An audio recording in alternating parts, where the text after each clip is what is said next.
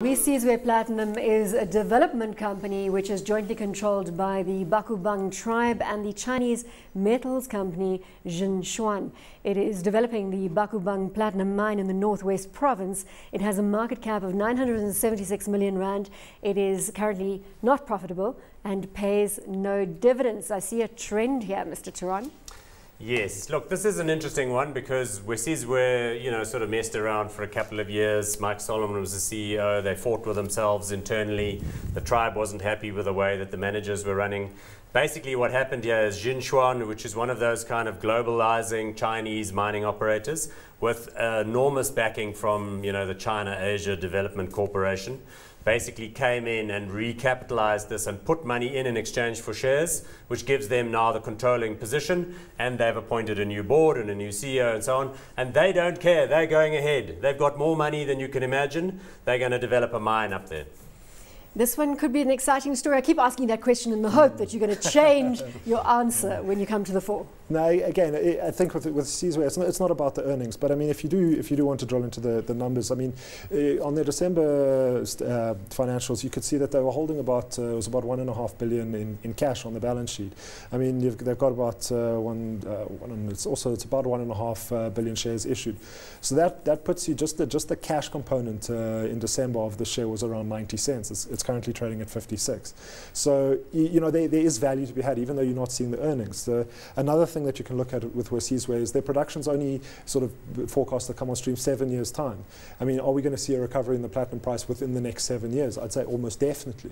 It's something that they're not going to be affected as much by sort of the lower platinum prices now because they're not selling platinum at the moment. I've got another theory that I can throw at you. Take it away. If it's an absolute certain, as Gary says, that over a 7-year period we will see platinum kicking up from a price perspective, then really shouldn't you just buy everything in the platinum sector, wait for the re-rating, and you can retire? Yeah.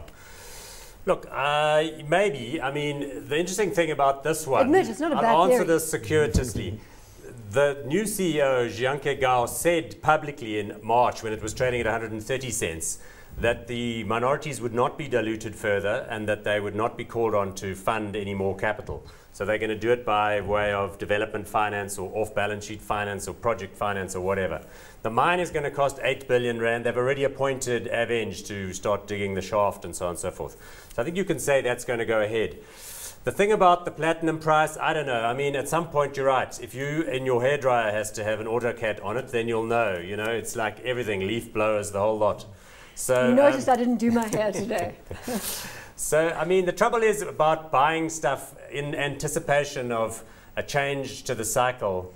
I don't know. Maybe they invent, Gary just said it's a given. Maybe they invent nuclear fusion between now and 2023, and then they decide we've got cheap electricity. Do you want to and then retract your statement? Do you want to retract your statement? Maybe a little bit excited on saying it's a given, but still, I mean, look at we were talking about the supply and demand constraints. 40% of people, 40% of mines producing platinum below cost. That's not sustainable. As long as yes, all things equal, as economists would say.